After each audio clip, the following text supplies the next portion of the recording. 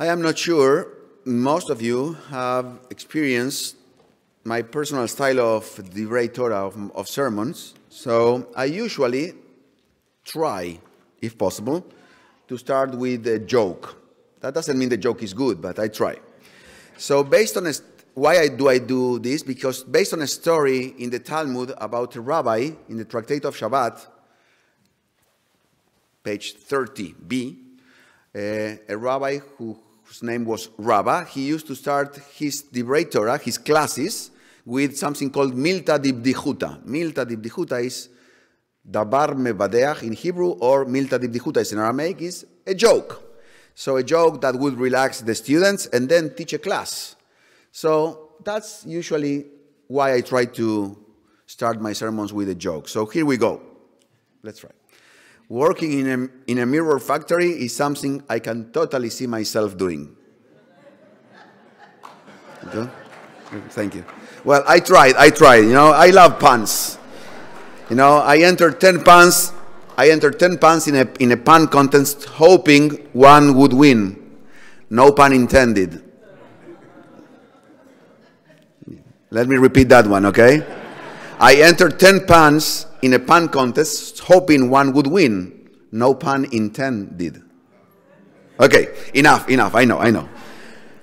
I told you the joke about the mirrors because many times, that was the first joke, okay? Many times the Torah speaks in a reflective way. Or if you prefer, if we need to put together two different parts of the Torah, to understand them, we need to put them one in front of each other, like a mirror image. It's easier to understand what we are reading if we compare it or we put it in front of another part of the Torah. So I think the parsha we read today is one of these occasions. And before I expand on this, let me share with you another story of the Talmud. This one comes from the Tractate of Werbin, page 54. And it's a description of how the Torah was transmitted and taught every single day. So God taught Moses Torah. Every day Moses was in the tent. God will reveal to Moses and speak and teach Moses Torah. Then Aaron, Moses' brother, will enter and sit in front of Moses. And Moses will teach what he had heard from God and pass it to Aaron. Aaron then will sit next to Moses, and Aaron's sons, Eleazar and Itamar, will come in. So they will sit in front of Moses. Moses will teach Eleazar and Itamar the same thing that God had taught him. Then Eleazar and Itamar, Aaron's sons, will move next to Aaron and Moses and sit next to them. And then the 70 elders will enter, and Moses will teach them Torah. After that, the whole people will be passing by all day long, and Moses will be teaching them Torah all day long. So Moses repeated the Torah, and that's how you learn. Basically, repetition, it's a very easy way to learn. So this is how the Torah was taught. But Rashi explains that this is not how this parsha was taught. This parsha was taught, or was told, to the whole people together. Do you remember anything like that was told to the whole people? So let me ask you, what else was spoken to the whole people as a people when they were all together? 10 Commandments, exactly. You were here before. That's great. So the 10 Commandments were given to the whole people of Israel when they were together. And this parsha as well, because this parsha mirrors in some ways the 10 Commandments. Let's explore this. In the 10 Commandments says, I am Hashem your Lord. In our parsha it says, I am Hashem your Lord. Ani Hashem Elohechem. The 10 Commandments say, you shall not have other gods in front of me. And here we read, do not turn to idols, and molten gods do not make for you. It is written in the 10 Commandments, you shall not use the name of God in vain. And here the Torah says, you shall not swear falsely by the name of God.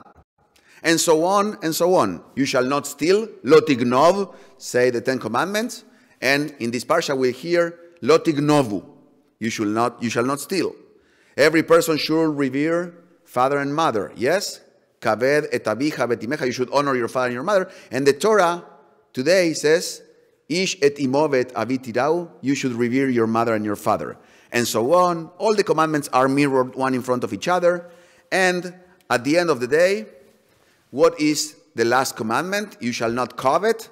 And we have in front of the mirror what goes with we shall not covet. Ve'ahavta l'reacha kamocha. You shall love your neighbor as yourself. Okay? That's a very well-known phrase of the Torah. So there is no doubt that there's an internal dialogue in the Torah. The Torah is presenting this mitzvot to the people of Israel exactly like in Mount Sinai. So let's try to see or to check, to explore the beginning of the parsha, the introductory statement that is going to introduce all the content. The parsha opens with the commandment or with the words, Kedoshim tiyu. We shall be holy. Kedoshim tiyu. God speaks to the people of Israel and God is telling you should be holy. So what does it mean to be holy? What is the Torah suggesting by placing the two mirrors one in front of each other? What is the Torah trying to tell us or to convey by almost repeating the 10 commandments exactly? So I want to ask you to use your imagination for a second and think for a moment. Think of two mirrors, one reflecting of each other. Now, you enter in between these two mirrors and you see your image. Think of your image being reflected on a mirror and reflect what we receive. A smile, maybe, a comforting word, an act of loving kindness. Think of you being able to give back all the blessings that you have. Think of you being able to mimic, to replicate all the good that you have received. Can you picture that in front of yourself?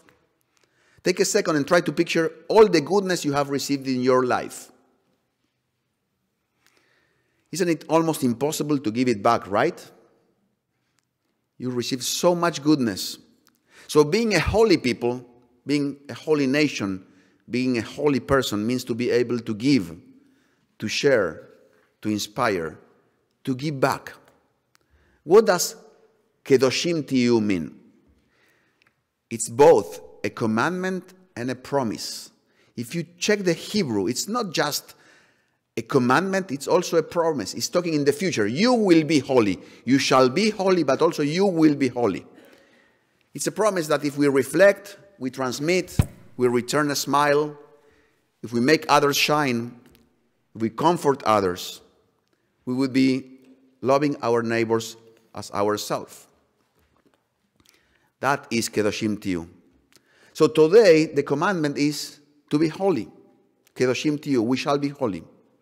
We are here to look at the mirror of life and be a holy person, a holy people. And by the way, working at a mirror factory, I totally see myself doing that. Shabbat Shalom.